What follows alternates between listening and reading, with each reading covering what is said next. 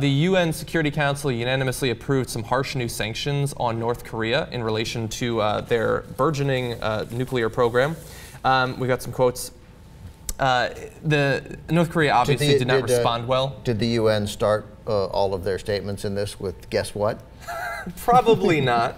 It's amazing that after sending one of our most noted dignitaries, North Korea is going to be threatening us. Guess what?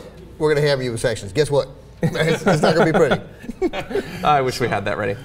So really fast, the resolution that was approved bans all nations from exporting expensive jewelry, yachts, luxury automobiles, and racing cars to the north, which is an interesting tack to take. But I mean, that's what he does. Taking away their toys. Exactly. Toys, yeah. Yeah. See, that's why they got so angry. I mean, you were about to hear the incendiary talk here. Yeah. But when you were taking away food from their citizens, they didn't give a damn at all. They're like, we take away food from our citizens. What difference does it make, right?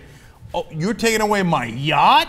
I mean, that is Kim Jong unbelievable. How many times am I going to make that joke? Did you go with? I'd go with unacceptable. Okay, all right, next time. And so that's file why that one away. Yeah. So now that you're threatening the planes, the yachts, etc., tell us what they're threatening back. Yeah. So they went with a very light threat.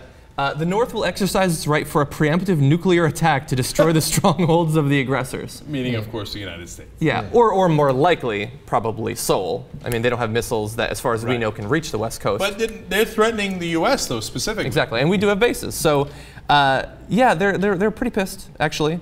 We have another quote from Army General Kang Pyo-yang.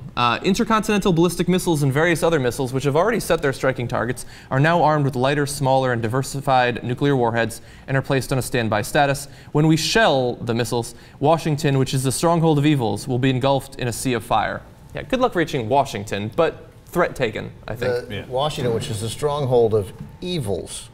There's a lot that I love about that. Like when we shell, and they're like the missiles, in case you thought we were shelling with something else, but it was the missiles. Right. The aforementioned missiles. And I don't know if you know this, but they're on standby status. Like normally, we've got them, you know, packed in the closet. Totally. But like now they're on standby status, ready for the sea of fire. Exactly. And of course you guys would make fun because you are in the stronghold of evils. All right. Now look, the funny thing about this, I mean, there's a lot of funny things about this, and also possibly disastrous. They're not going to reach the U.S.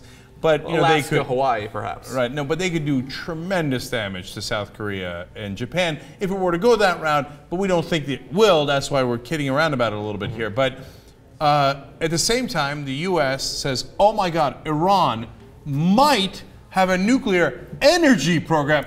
Invade. Yeah. Look, we got to do it. If you care about the safety of this country, we have to do a preemptive strike.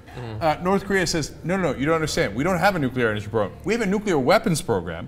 And with that nuclear weapons program, we have created several nuclear weapons, which we have tested right in front of your eyes. Yeah. And we are now saying that we're going to drop it on you and create a sea of fire with our nuclear weapons. We go, get out of here. Let's go back to talking about bombing Iran.